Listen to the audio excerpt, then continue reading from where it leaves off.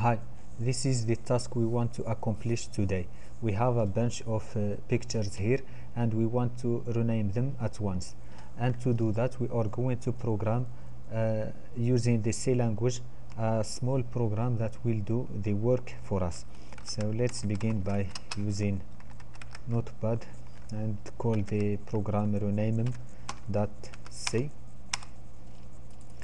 and begin first by including the stdio.h and include the direct.h header, which will be used because we are going to use directories. So int main, this function is the main function and it will return an integer. It has no parameters, and first we are going to declare some variables. The first one is an integer which will be initialized with 1, and second is a buffer,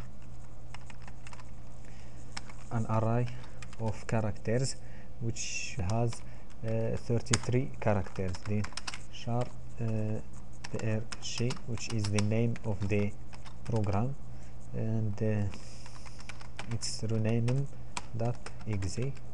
then char ext, which will hold the extension because we are working with pictures. It will be jpg. Then char old name, and we will initialize that with no file. Then char first name and initialize that with nothing. And here we are going to declare a directory. Then we are going to declare a structure of type direct, and this structure is called dir. Now we are going to open the directory with the open dir function, and the directory is the current one. So let's test if the directory has been opened, and if so, we are going to do the following. We are going to go through each file in the directory using a loop. So while dir equals read dir day, while this is not null, which means we didn't reach the last file in the directory, and we will add another condition, that's the your string. So I need to use strcomp to compare the two strings, first name and the old name, and I will be sure that these are different. In a moment we will see why I added this second condition.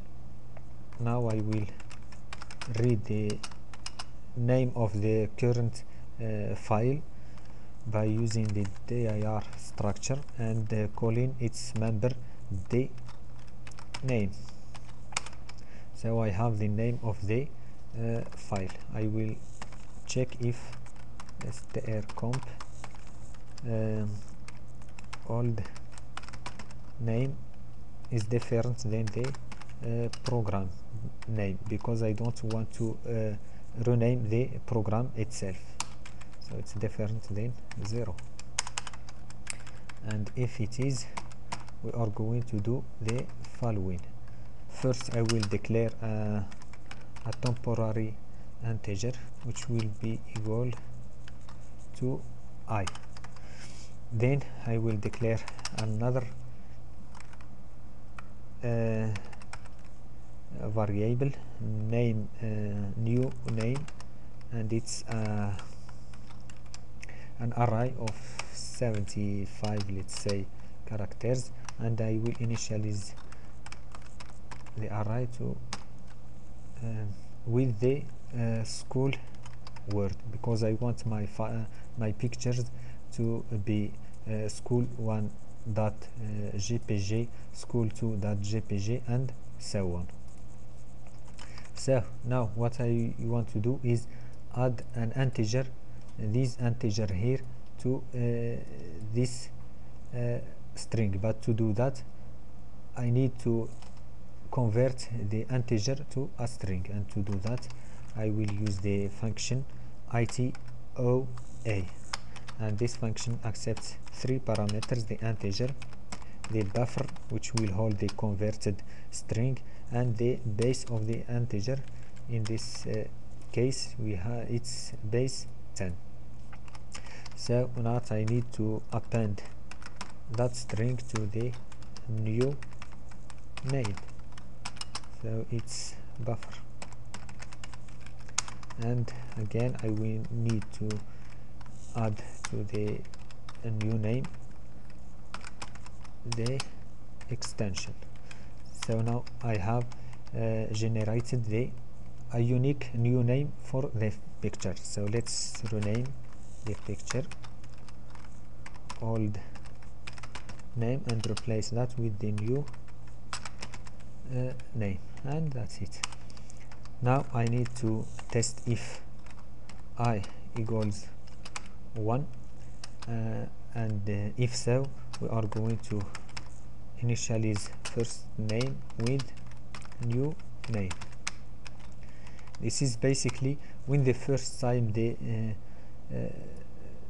a file gets renamed, we are going to save that new name, because we don't want to rename all already renamed files. So when the program read an already renamed file, this condition here we added here will stop the program from renaming already renamed files. So here I will just add I plus plus.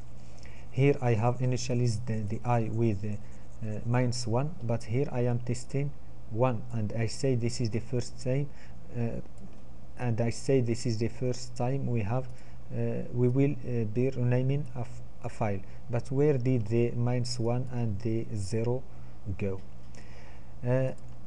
This is where did they go. Let me show you. This is the -1 and this is the 0. These two directories are virtually everywhere in the console environment. So this is the first time, basically, even if I initialized I with -1, this is the first time I am renaming a file. And when we will test this, you'll see if I am wrong or right. So let's compile this code here. Now gcc rename.co rename with rename.exe. That went well. So I want to execute the program here. I must copy that to where the photos are and go to that directory. Let's execute at dir, and there is the two virtual directories. So let's execute the program here and hope that, sorry, I did copy the wrong file.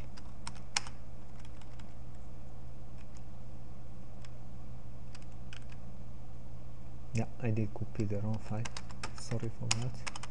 So let's go to photos and